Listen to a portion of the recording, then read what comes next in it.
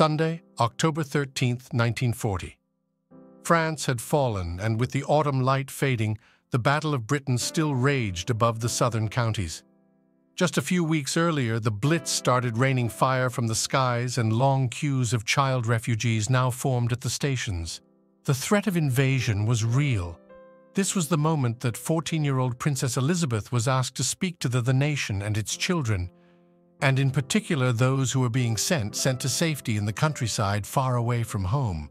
Broadcast from the drawing room of Windsor Castle as part of the BBC's Children's Hour, this was Princess Elizabeth's first appearance on the radio and her first public statement of any sort.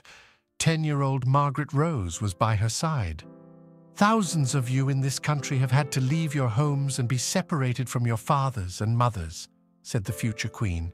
"My sister Margaret Rose and I feel so much for you, as we know from experience what it means to be away from those you love most of all. To you living in new surroundings, we send a message of true sympathy, and at the same time, we would like to thank the kind people who have welcomed you to their homes in the country." The two princesses had themselves been moved to safety from Buckingham Palace, where they had lived since 1937, and their father's accession to the throne, to Windsor Castle, 20 miles away. The government had urged the Queen Mother to leave for Canada with her daughters, but she refused, saying, "The children won't go without me. I won't leave without the King, and the King will never leave." With the disaster of Dunkirk still fresh in the memory, this was the period that Churchill would later describe as our darkest hour.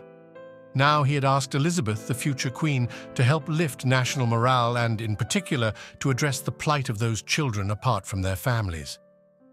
Over the 6 years of the war, more than 2 million children were sent to the countryside in a program the military called Operation Pied Piper.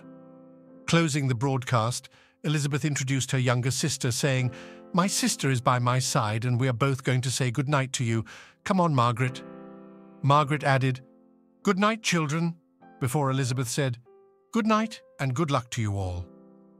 The speech was considered a huge success, and this broadcast marked the beginning of a regular series of features aimed at child evacuees. King George VI had been reluctant to put his daughter on air, but was delighted with the result.